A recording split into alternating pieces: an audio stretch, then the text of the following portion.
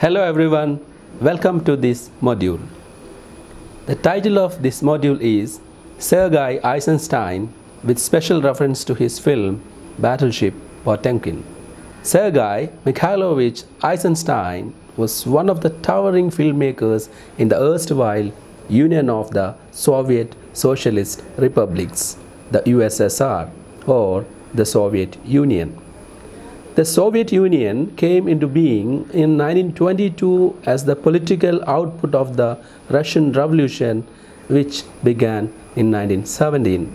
The proletarian or the working class philosophy and culture was given prominence in all the socio-cultural and political aspects of the newly created nation, the Soviet Union. Cinema was an important site of political and cultural contestation in the USSR. Vladimir Ilyich Lenin, the founder of the Russian Communist Party and a frontline leader of the Russian Revolution, has famously remarked that, quote, "Film for us is the most important of the arts," unquote. The young nation was challenged with widespread poverty, illiteracy, and lack of political consciousness. Therefore, cinema was used to provide political and cultural education to the masses in the newly created Soviet Union. More than its entertainment value, the educational and propagandist potential of the cinema was made use of in the newly created socialist nation. Separate funds were sanctioned by the Commissariat for Education for making and organizing film shows using mobile cinema projection units under the political instruction of Lenin. The young Soviet filmmakers of the 1920s and 30s, Dziga Vertov, Sergei Eisenstein, Vsevolod Meyerhold, Vsevolod Potemkin, and Alexander Dovzhenko experimented with the film medium to explore all its possibilities. In this process, they were able to bring in a new cinematic idiom, that is montage. These filmmakers redrew the formal, narrative, and pedagogic protocols of the cinematic art. Learning objectives of this module are to enable the learner to sketch a brief profile of Sergei Eisenstein, the filmmaker, familiarize with the major films of Eisenstein, contextualize Eisenstein in the history of cinema, comprehend montage in the context of Eisenstein's filmography, and watch, appreciate, and critically analyze Eisenstein's films. Sergei Eisenstein was born in 1898. His parents were Mikhail Eisenstein, who was an architect, and Julia Konetskaya. By profession, Sergei Eisenstein was an architectural engineer. However, he joined the Red Army to serve the Bolshevik ideology later. After the success of the revolution, he moved to Moscow to work for prolet cult, or the proletarian culture, along with Vsevolod Meyerhold in theater. With his essay of 1923 titled "The Montage of Attractions," Eisenstein's theorization of cinema began. As we have a dedicated module on montage in this course, in this lesson, montage will be given only a brief explanation. In this lesson, the English titles of Eisenstein's films and books are used. Important films of Eisenstein. Sergei Eisenstein's first film, Strike, 1925, was made just before the production of Battleship Potemkin in 1925. Strike was a silent film, the first full-length feature film of Eisenstein. It was originally planned as a 7-part film on the struggles of the proletariat and remained unfinished in 6 parts. The subject of the film Strike is the strike of the workers in Tsarist Russia before the revolution. His essay The montage of attractions was composed soon after this film's production. It opens with Lenin's statement that organization is the strength of the working class. The suppression of the workers by the police is intercut with the scenes of slaughter at a butcher's. The brutal violence and quelling is cinematically compared to animal slaughter, creating a striking montage with a political impetus.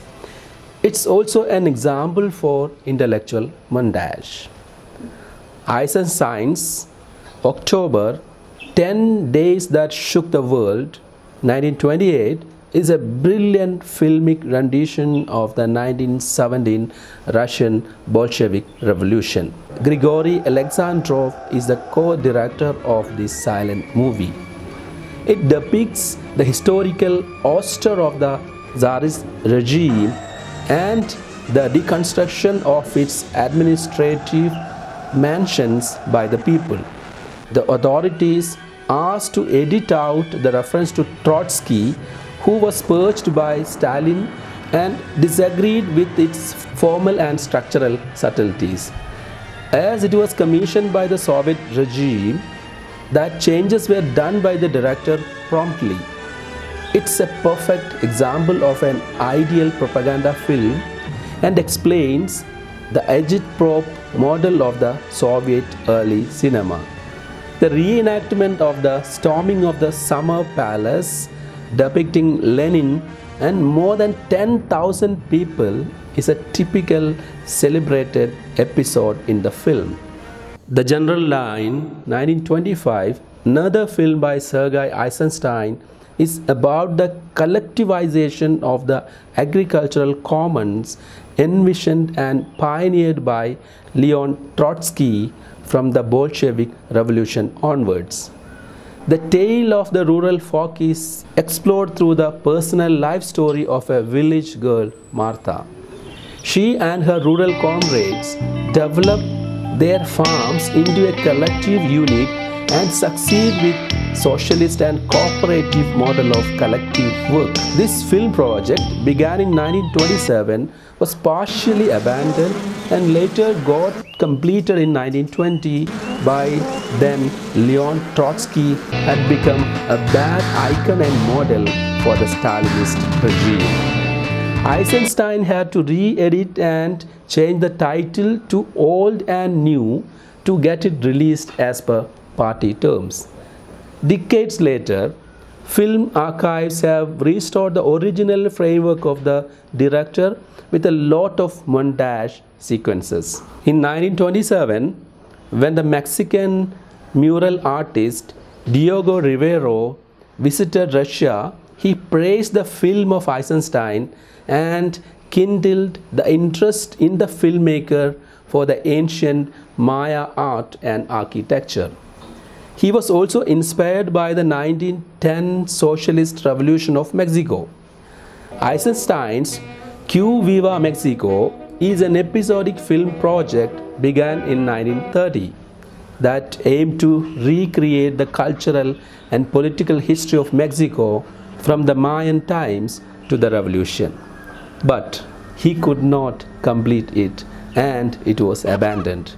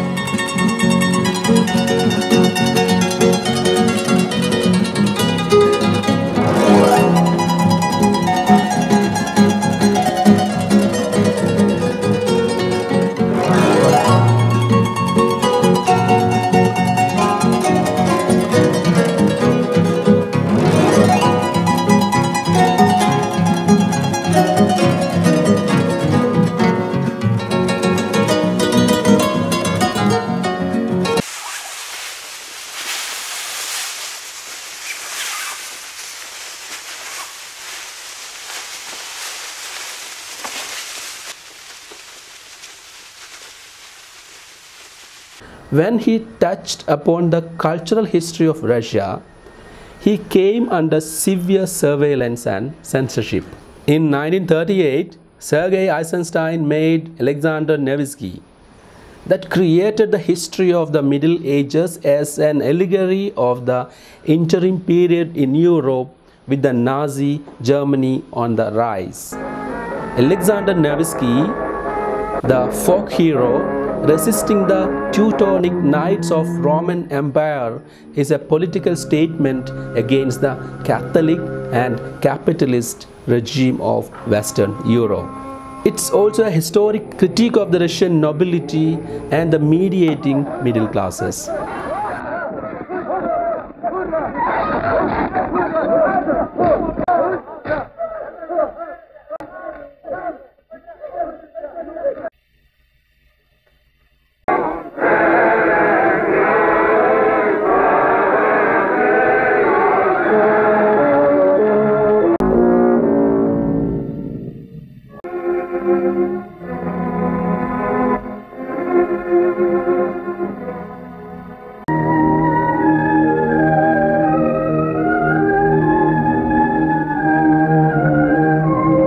This was followed by another epic film project on Russian culture and political history called Ivan the Terrible in 3 parts. But he could finish only the first 2.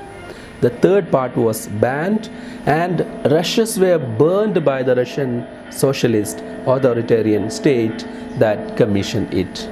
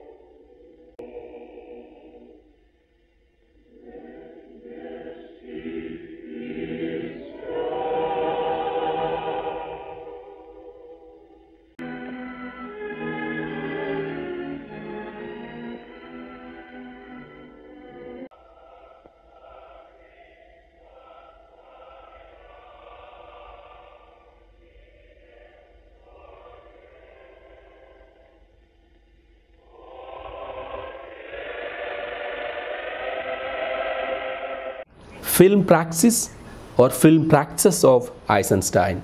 Film is distinguished from other art forms like theater, painting, literature or music through the unique formal feature of montage. Montage makes film distinctive. It's a kind of collage on the silver screen.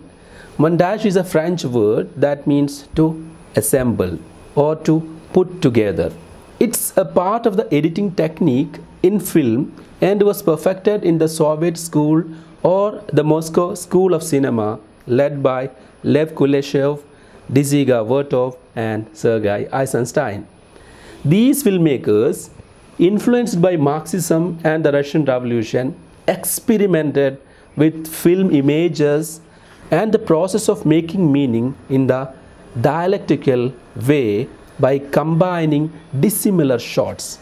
Therefore, the theory and practice of montage, also known as Marxist film theory and praxis. Kuleshov and Eisenstein argued that montage is the essence of cinema. Eisenstein was a theorist, pedagogue and creator, an artist and ideologue at the same time. He was deeply moved by the world of ideas and ideology. He was often using Lenin's ideals in his film theory, pedagogy and praxis. But towards his mature film career, especially in the making of the second part of Ivan the Terrible, he moved beyond the rigid framework of dialectical materialism and confronted many problems with the Soviet censorship that had become totalitarian by the early 1940s itself. The second part of this legendary trilogy dealing with the Russian cultural history and past social formations created many cuts, and the third part was mostly destroyed and the project terminated. Eisenstein defined montage as the nerve of cinema, the salient feature of cinema's distinction from other art forms. When dissimilar images are combined together in film editing, it produces new meaning for the viewer. The Russian school theoretically explained it in terms of dialectical materialism, in which thesis and antithesis came together and produced an entirely new dimension or meaning called synthesis. This was a revolution in the history of cinema and filmmaking and editing in particular. Sergei Eisenstein critically rejected the continuity editing that was prevalent in the mainstream, especially in the American model of D.W. Griffith during the early decades of the 20th century, by calling it a bourgeois form of linear narration that faked reality.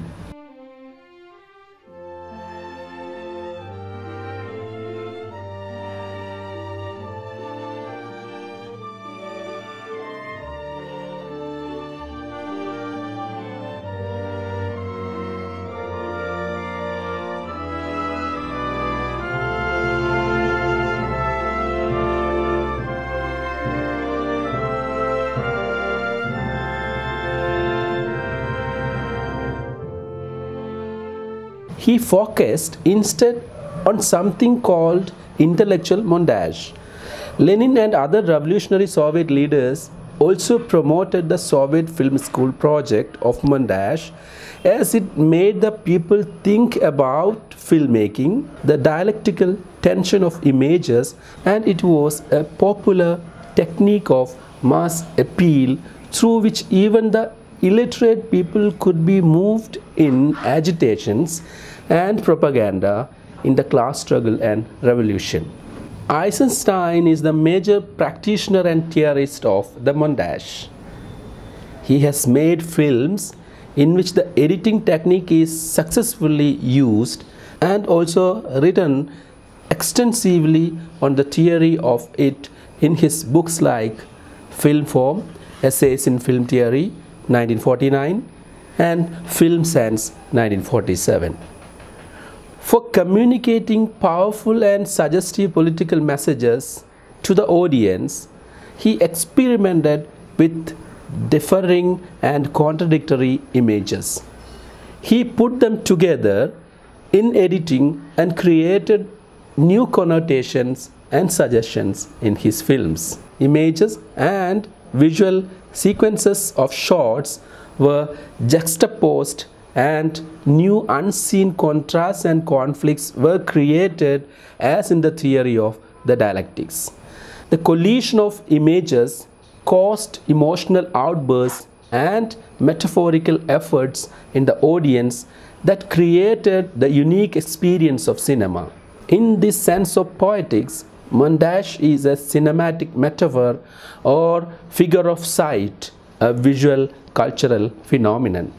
Eisenstein elaborately used various kinds of montages and perfected them in his films. The metrical, rhythmical, tonal, overtonal, and intellectual montages abound his works. They are based on the interplay of cuts, contents, shades, images, and a mixture of all these elements in the visual narrative. Constructing or suggesting new dimensions of meaning and political message is called intellectual or ideological montage. In films like Strike and Battleship Potemkin, both in 1925, he elaborately used these methods of techniques and captivated the audiences and the critics. In the 1925 film Strike, the scenes of suppression of the workers' struggle by the military is contrasted or intercut with the shots of the slaughter of a cow by butchers. It created a contrast and analogy that is almost metaphorical and created suggestions against the brutal oppression of the ruling class on the striking proletariat. It conveyed a political or ideological message to the audience and is an example of intellectual montage. Similarly, in Battleship Potemkin, he used the rising image of the sleeping lion statue to suggest the rising of the workers against the Tsarist regime. The famous Odessa steps scene is the most typical one, illustrating the use of montages of various kinds. Eisenstein used metrical or tempo-oriented montage, rhythmical or visual rhythm-oriented montage, tonal or the contrast of scenes with varying tones of light and shade, and a mixture of all these three called overtonal montage effectively in the Battleship Potemkin.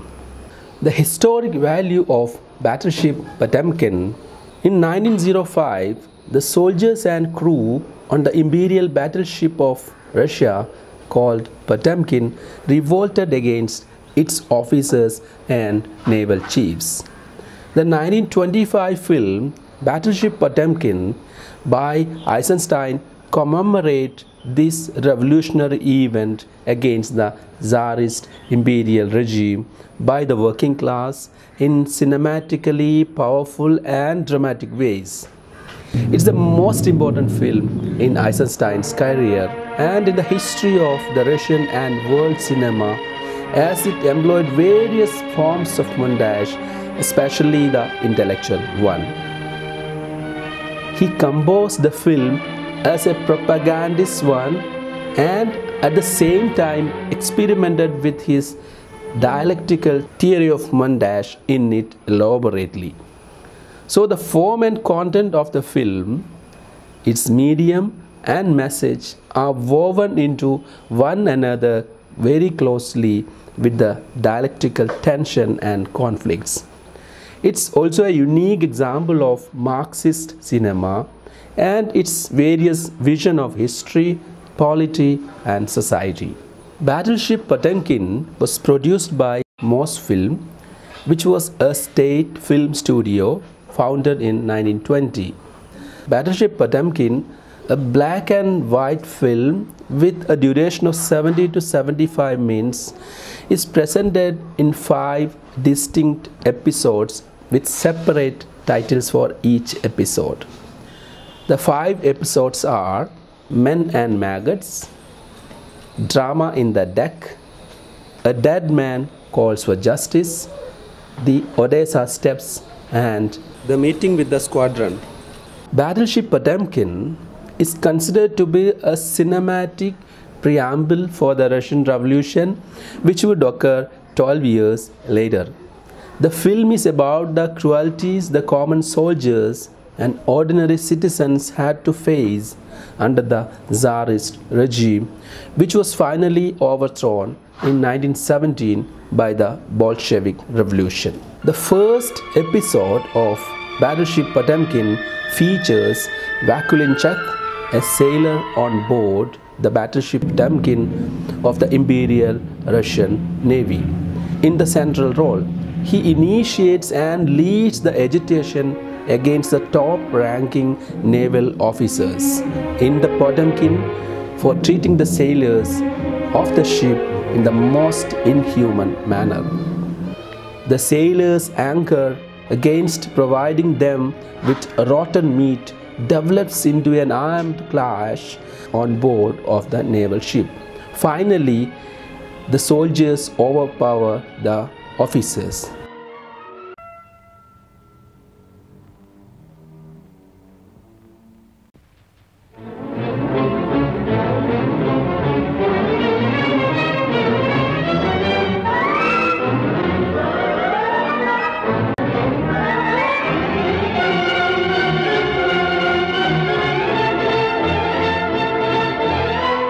However, Vakulinchuk has lost his life in the clash.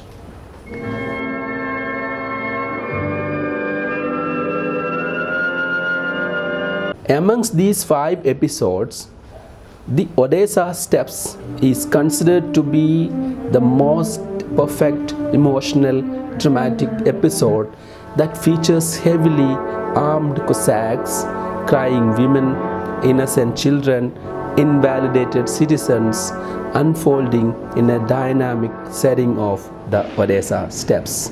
Battleship Potemkin is one of the most successful propaganda films ever made. Eschewing the notion of star, Eisenstein makes the mass, the ordinary people, or the crowd in the street the central character of the film. Its heavily emotional content, featuring of defenseless citizens, presentation of the armed to teeth repressive military force, etc., made the film a huge hit internationally. The film faced censorship actions, including total banning in many countries like the USA, France, and the United Kingdom at various times. Critique of montage. André Bazin, the French film critic and theorist, has raised a criticism that the intellectual montage is too constructive and could become a fascist narrative if not questioned or deconstructed by the viewer or critic. The tyranny of the narrative makes cinema prone to fascism and dictatorship. Whether it's done in the course of the revolution or liberation, the ideology of the film needs critical viewing, questioning, and dialogical evaluation in socio-cultural and political contexts. The need of polyphonic dialogism within the narrative rather than dialectics is foregrounded in this remarkable critique by André Bazin. Dialectical materialism and its filmic theory and praxis also requires such timely and rational understanding and critique. Thank you for watching this video.